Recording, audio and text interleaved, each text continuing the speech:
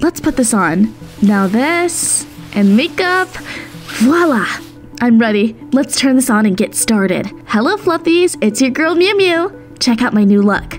I've been waiting to show you this for a long time. What the hell, Monica? What are you doing? You've got school in 3 hours and you haven't gone to bed yet. Oops. I hadn't realized it was 5 in the morning already. I would have definitely felt like a deflated balloon come morning. Actually, why do we say that? How would we know how a deflated mattress feels?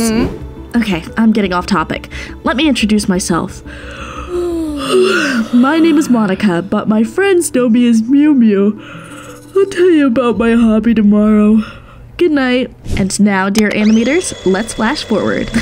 I'm so glad that's an option on the private diary channel. If you don't forget to subscribe, of course. You catch my drift? So now I look like this. Things were different a year ago. What happened? Nothing much. I just discovered the world of furries. Do you know who that is? Furries are people that are interested in anthropomorphic or cartoon animals. Google it. I'd always liked watching TV shows like Black Sad, Kipo, and The Age of Wonder Beasts and Beastars. So I bought furry ears and a tail and became a furry. It had been my hobby ever since. I spent all my time and money on it. I hung out with other furries, ordered new costumes on eBay, and filmed videos for my channel. Of course, Mom didn't like it at all. Your marks are slipping, and I know you've been skipping school. You're supposed to go to college in a year. Are you going to dress like this there too? Mom worked at a college, so I wasn't really worried about that. I would be accepted even if my grades were terrible, even if I had ears and a tail. She was just trying to scare me because she wanted me to be boring and plain, just like her. Mom constantly told me I should be more like Mrs. Gray, her boss and the rector of the college she worked at. You won't get anywhere in life if you don't stop messing around.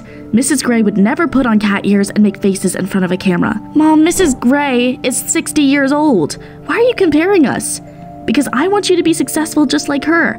Everyone should look up to the woman like her. Then do that. I just want to be myself. Ugh, Mom didn't get me at all. I had to defend my right to follow my passion every single day. Oh, I didn't envy our neighbors. Mom and I fought like cats and dogs. Summer finally arrived. It was my last holidays before graduation. I wanted to remember them for the rest of my life. Soon Mom told me amazing news. Monica, we're going to my sister's farm. Mom probably expected me to get upset and throw a fit, but I was over the moon. After all, there was a bunch of cute animals on the farm, and I could film beautiful videos outdoors there. Nothing interesting happened on the way, so let's skip that. Whoosh! And we're there. I'd never been on a farm before. I couldn't wait to explore everything there and get to know the animals. I took my phone out and immediately started filming everything. Hello, Fluffies, it's your girl Mew-Mew. Look where I am. I'm going to post a lot of great content soon. Monica, quit it with your nonsense and say hello to your cousin. Terry was a year older than me. The last time we saw each other was when we were toddlers, so I hardly remembered him and was looking forward to getting to know him better. I went into the barn to look for him. It was dark there. I saw someone standing with their back to me and thought it was Terry, so I touched his shoulder. But then, the figure swayed, collapsed to the floor, and fell apart. I screamed, fell to my knees, and arched my back like a frightened cat. My terrified mother, aunt, and cousin ran into the barn, and I finally realized that the figure on the floor was just a scarecrow stuffed with hay. Oops, that was awkward. Monica, you're embarrassing me again. Everything's perfect. At lunch, Mom chatted with her sister while Terry stared at me like I was an alien. Why do you look like a cat? Can you meow too? My cousin spent his whole life on a farm and knew nothing about trends, cosplay, or furries. I was all too happy to tell him about my hobby and even offered to make a costume for him so that we could cosplay animals together. But Terry said that he didn't have time for that. Oh, my cousin and I were from different worlds and did not understand each other. And to be honest, he seemed a bit weird. Terry was constantly making creepy scarecrows in the barn and muttering something under his breath while cleaning up the manure. Instead of watching TV shows with me, he spent the evenings in the attic. I didn't know what he was doing there, but could hear strange sounds coming from above. It seemed Terry was talking to himself. Long story short, my cousin was very fishy. Mom kept grumbling that I should be studying for exams, but I didn't pay her any mind and enjoyed the summer. I talked to animals and filmed them. Hey, Miss Cow, you've become a real star. Look how many likes the video with you got. I went live once. I was looking around as I chatted with my subscribers and stepped into a cow pat. Ugh, of course. I knew that cows pooped, but I didn't think it would be so unpleasant. Mom looked at me and rolled her eyes irritably.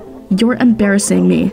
I hope none of my friends will see this video. One day, I was lying on the lawn and watching Zootopia. Which character is your favorite? Tell me in the comments down below. Mine is Nick, of course. My mom came up to me and said that she had to go back to the city for a couple of days. Terry will look after you while I'm gone. I didn't mind at all. However, as soon as mom left, my carefree vacation turned into a living hell. It all began the next morning. I woke up as soon as a rooster crowed outside the window. I put on my ears and went down to eat breakfast. But instead of pancakes, Terry put a bowl of cat food on the table in front of me. Wash your paws. Breakfast is ready. I thought it was just my cousin's bad attempt at a joke, but things only got worse after that. I was lying on the couch and listening to music when Terry came up to me, mad as hell, and threatened me with a newspaper twisted into a tube. Get off the couch, cats have their own beds. Hey, it's not funny. He was going too far. When I was taking a selfie for a new post that evening, Terry came up to me with some sort of brush and said he was going to comb out my fleas. Have you lost your mind? Kitty, kitty, kitty, don't run away. I barely got away from that psycho. I complained to my aunt about her son's behavior, but she was exhausted after taking care of the animals all day and ignored everything I said. Yeah, sure, I'll talk to Terry. If she did, it didn't work. My cousin kept acting worse by the day. He treated me like a pet. Living with him was unbearable. Mom did not come back to the farm and rarely answered the phone. Mom, have you forgotten about me? Sorry, Monica, it's taking a bit longer than I planned. I'll be there soon. Just enjoy your holidays. Ugh, I couldn't relax even for a second because I was waiting to see what Terry would do next. One day, my cousin replaced all my cosmetics with animal hair care products. That was the last straw for me, and I decided to have a serious talk with my cousin. That evening, he was doing something in the attic as usual. I went up there and saw something crazy. Terry was sitting there, surrounded by creepy scarecrows and reading a book aloud to them. When he saw me, he hid the book and shouted at me. Scram! Bad kitty! Terrified out of my mind, I ran to my room and hid under the covers. I finally realized why my cousin was acting so weird. He was nuts. The next morning, I called my mom, but her phone was off. My aunt went shopping. I didn't want to be left alone with Terry. I was too scared to put on my ears and tail because that clearly pissed my cousin off. And then I saw Terry putting a lock on a huge cage by the barn. A chill ran down my spine. Who did he want to put inside it? I was terrified. I couldn't stay on the farm a minute longer, so I ran away. I found myself in the forest, tripped over a tree root, fell, and lost consciousness. And then I heard a mysterious voice. Mew-Mew! Can you hear me? A familiar silhouette suddenly appeared out of the darkness. It was... Wow, Nick! The fox from Zootopia! He spoke to me like a wise mentor and convinced me that I had to be strong. You should defend your right to look however you want and do your hobby no matter what it is. I knew it was just a dream, but he truly inspired me. I opened my eyes and grinned. Okay, it's time to teach Terry a lesson. I decided to teach my crazy cousin a lesson. If he treated me like a pet, I would act like a pet, with very sharp teeth. I came back to the farm and put on my ears and a tail.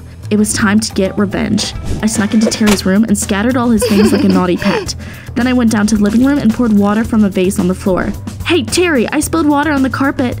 Guess you'll have to clean it up now. All night, I ran around his room like a mischievous cat so that he couldn't get any sleep.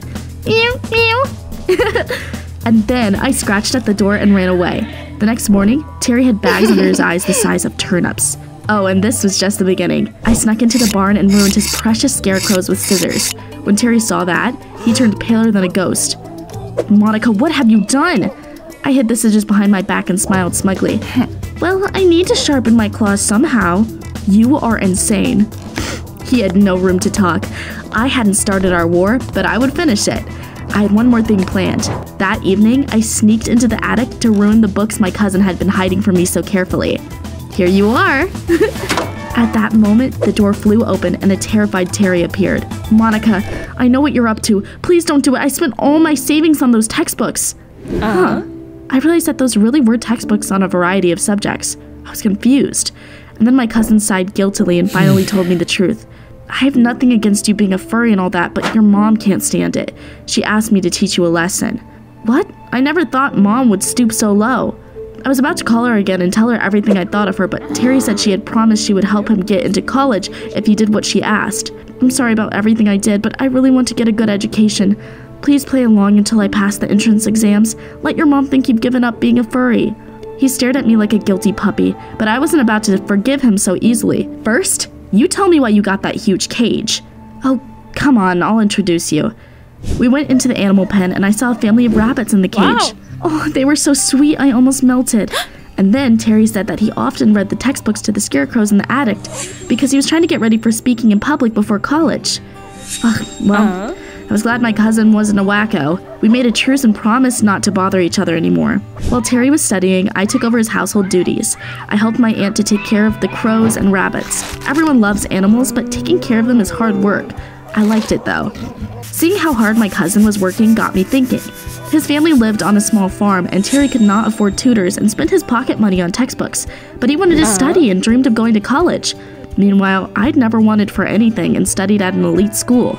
Because of my hobby, I stopped putting in effort at school. Could it be that Mom was right and I should get more serious? A few days after that, my mother came back to the farm and did not recognize me without the ears, tail, and makeup.